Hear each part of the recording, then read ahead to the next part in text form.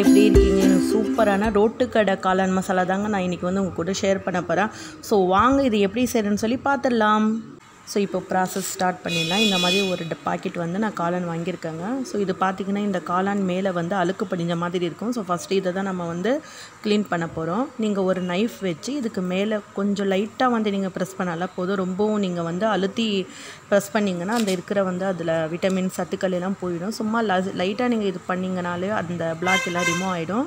So வந்து எல்லாமே இதே மாதிரி கத்தி வச்சு பண்ணி எடுத்துடலாம். இல்லை உங்களுக்கு வந்து இந்த மாதிரி பண்ணுறது ரொம்ப கஷ்டமாக இருந்துச்சுன்னா மைதா மாவு இது மேலே போட்டு கொஞ்சம் வந்து நல்லா ஸ்க்ராட்ச் பண்ணிங்கன்னா அந்த பிளாக் எல்லாம் போயிடுங்க. ஸோ இந்த மாதிரி எல்லாமே க்ளீன் பண்ணி எடுத்துக்கலாம் ஃபஸ்ட்டு. இப்போ இந்த மாதிரி ஃபுல்லாகவும் நான் வந்து க்ளீன் பண்ணி எடுத்துட்டேன். இதை வந்து வாஷ் பண்ணிடலாம். ஸோ இந்த காளானை வந்து சுடு தண்ணி அதாவது ஹாட் வாட்டரால் நம்ம வந்து வாஷ் பண்ணிடலாம். நீங்கள் வந்து பச்சை தண்ணியில் ஊற்றி க்ளீன் பண்ணாலும் இந்த மாதிரி வந்து ஹாட் வாட்டரால் ஒரு 2 தடவை நீங்கள் க்ளீன் பண்ணிட்டீங்கன்னா உங்களுக்கு எந்த ஒரு ப்ராப்ளமும் இல்லை. ஸோ நம்ம வந்து ஹைஜீனிக்காக வந்து இதை ப்ரிப்பேர் பண்ணலாம். ஸோ வாங்க இதுக்கப்புறம் நான் வந்து ப்ரிப்பரேஷன் ஸ்டார்ட் பண்ணுறேன். ஸோ இப்போ நான் வந்து வாஷ் பண்ண இந்த காளானை வந்து ஒரு கப் நல்லா வந்து ஃபைனாக சாப் பண்ணி எடுத்துருக்கேங்க. காளானோட இயல்பு என்னென்னு பார்த்தீங்கன்னா அது வந்து நம்ம ஃப்ரீஜரில் வைக்கிற வரைக்கும் தான் அதோட கலர் இருக்கும். பட் வெளியில் நம்ம எடுத்துகிட்டா பிளாக் மாதிரி ஆகிடுங்க. அதனால் நீங்கள் பயப்பட வேண்டாம். நம்ம வந்து ஹைஜீனிக்காக நல்லா வாஷ் பண்ணி எடுத்துக்கணும். ஸோ இது கூடவே நான் பார்த்தீங்கன்னா இன்றைக்கி வந்து 1.5 முட்டைகோஸ் ஆட் பண்ணியிருக்கேன். ஸோ இப்போ பார்த்தீங்கன்னா 1/4 கப் வந்து மைதா மாவு அதாவது 2 ஸ்பூன்லேருந்து 3 ஸ்பூன் வந்து மைதா மாவு ஆட் பண்ணுறேன். ஸோ இதுக்கப்புறம் வந்து கார்ன்ஃப்ளவர் மாவு அதாவது சோள மாவு அது ஒரு 2 ஸ்பூனை வந்து ஆட் பண்ணுறாங்க. ஸோ இந்த காளான் மசாலா பொறுத்த வரைக்கும் ரொம்ப டேஸ்ட்டாக நல்லா இருக்குங்க. நம்ம எல்லாம் ரோட்டு கடையில் போய் நம்ம வெளியில் சாப்பிட்றதால ஹைஜீனிக்காக இருக்காது. ஸோ நாமளே வந்து வீட்டில் ப்ரிப்பேர் பண்ணி சில்ட்ரன்ஸ் கொடுக்கலாம். ஸோ இதில் வந்து ஜீரகத்தூள் நான் வந்து 1 ஸ்பூன் ஆட் பண்ணுறேன்.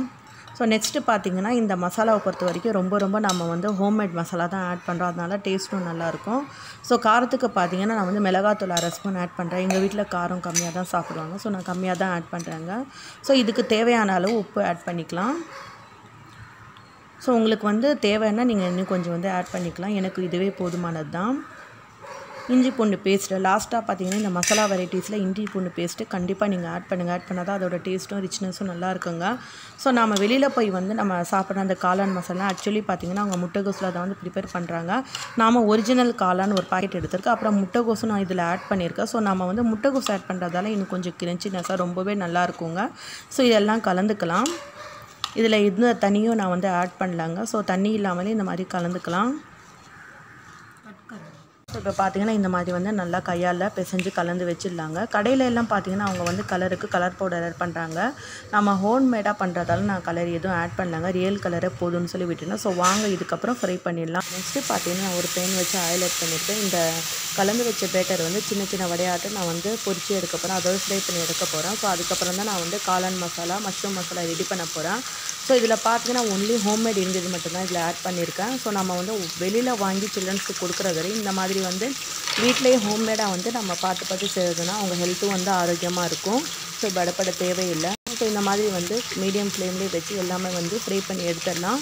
ஸோ அதுக்கப்புறம் தான் நான் வந்து நெக்ஸ்ட்டு ப்ரிப்பரேஷன் ஸ்டார்ட் பண்ண போகிறேன். அதாவது காளான் மசாலா வந்து நான் செய்ய போகிறேன்.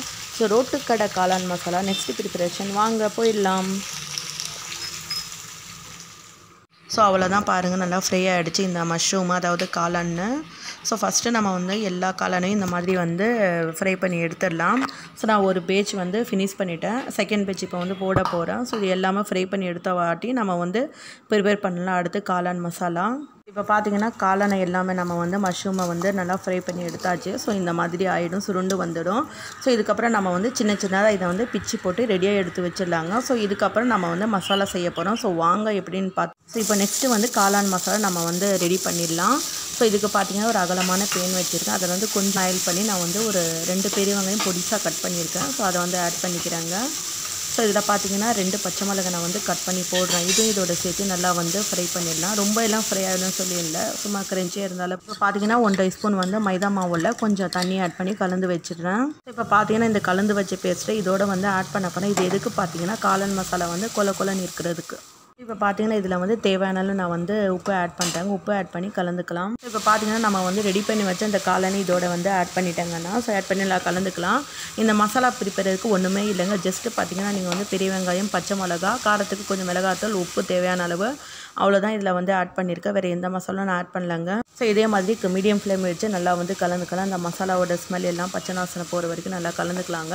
உங்களுக்கு தேவைன்னா நீங்கள் வந்து அந்த சில்லி சாஸு அப்புறம் வந்து அந்த சோயா சாஸ் எல்லாம் ஆட் பண்ணலாம். பட் நான் எதுவும் அது ஆட் பண்ணலங்க. ஸோ இப்போ லாஸ்ட்டு ஃபைனலாக பார்த்தீங்கன்னா கொத்தமல்லி தழை வந்து ஆட் பண்ணுறேன். ஸோ கொஞ்சம் அதிகமாகவும் நீங்கள் ஆட் பண்ணிக்கலாம், ஸ்மெல் நல்லாயிருக்கும் அரமா. ஸோ அவ்வளோதான், நம்மளோட ரோட்டுக்கடை காளான் மசாலா ரெடி ஆகிடுச்சு. ஸோ பார்த்தீங்கன்னா சூப்பரான டெக்ஸ்சரான கலரோட ரோட்டுக்கடை காளான் மசாலா ரெடி ஆகிடுச்சு பாருங்கள். ஸோ இது ரொம்பவும் எம்மியான டேஸ்ட்டாக இருக்கும் ஃப்ரெண்ட்ஸ். நீங்களும் கண்டிப்பாக வீட்டில் ட்ரை பண்ணி பாருங்கள். உங்கள் சில்ட்ரன்ஸுக்கு செஞ்சு கொடுத்து அசத்துங்க. நாம் வெளியில் போய் வாங்கி சாப்பிடாமல் நம்ம வீட்டிலேயே நம்ம சில்ட்ரன்ஸுக்கு செஞ்சு கொடுத்தா அந்த சந்தோஷம் வேறு எதுலேயும் வராதுங்க. ஸோ கண்டிப்பாக நீங்களும் ட்ரை பண்ணி பாருங்கள். எப்படி இருக்குன்னு சொல்லி உங்கள் ஃபீட்பேக்கெல்லாம் எங்களுக்கு கமெண்ட் பண்ணுங்கள், லைக் பண்ணுங்கள், ஷேர் பண்ணுங்கள், சப்ஸ்கிரைப் பண்ணுங்கள். தேங்க்யூ.